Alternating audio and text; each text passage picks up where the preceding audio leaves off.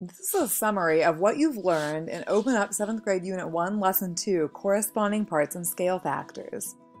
So today's goals: 1, I can describe what the scale factor has to do with this figure in its scaled copy, and then, in a pair of figures, I can identify corresponding points, corresponding segments, and corresponding angles.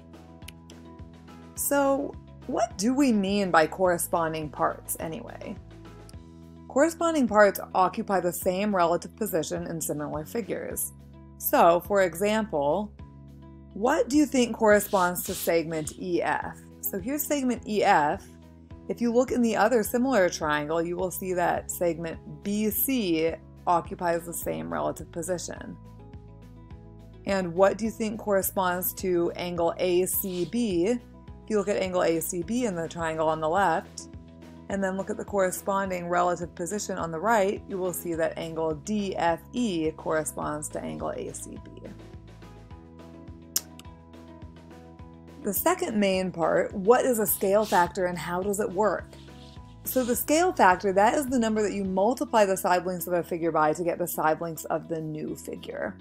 So a natural question that you would ask yourself, or you may be asked, is what is the scale factor from triangle ABC to triangle DEF?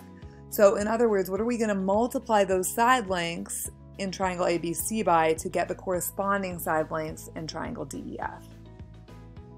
You may answer 1.5, 3/2, 1.5, something like that. But the important thing is, whenever you take a side length in the first triangle on the left, you multiply that by 1.5, you get the answer of the corresponding side length. So 6 times 1.5 is 9, 4 times 1.5 is 6, 5 times 1.5 is 7.5, and they're all multiplied by that same number. That is the scale factor.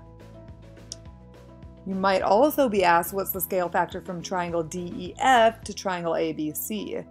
So this is going to be different because we're going the other direction. So in this case, the scale factor is 2/3. And again, when you take those side lengths in DEF, you multiply 9 by 2/3 to get 6, 6 by 2/3 to get 4, and 7.5 by 2/3 to get 5. So our scale factor in this case is 2/3. So remember, here's your goals of today.